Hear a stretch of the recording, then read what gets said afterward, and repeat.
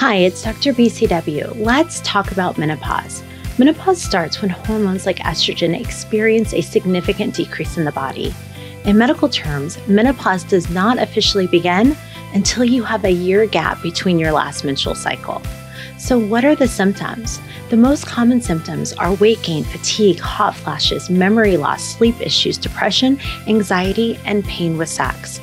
Some of my patients have shared that they grieve the loss of their period and feel it is part of their identity. Symptoms vary, and studies have shown not everyone experiences these symptoms. Unfortunately, menopause is often not discussed openly, even though, according to the NIH, more than 1 million people in the US experience it each year. It typically affects individuals between the ages of 45 and 55. However, the exact timing can vary based on factors such as family history, surgical procedures such as a hysterectomy, and health conditions and medications that could influence the early onset of menopause.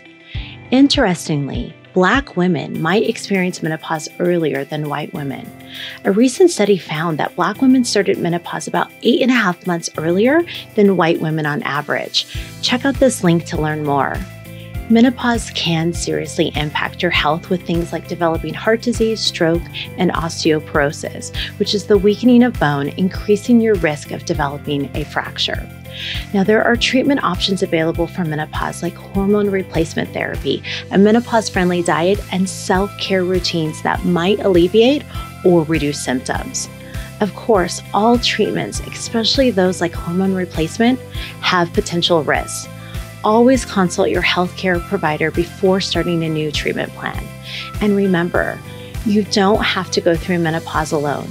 Advocate for your well-being and seek medical support if needed.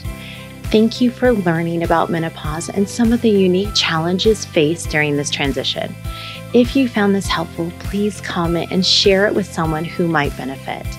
This is Dr. BCW. Thank you for watching Beyond Clinical Walls. Don't forget to subscribe and turn on notifications so you don't miss my next upload. If you found this information helpful, please hit the thumbs up and leave a comment. It really helps the channel. Thank you for watching, and thank you for your support.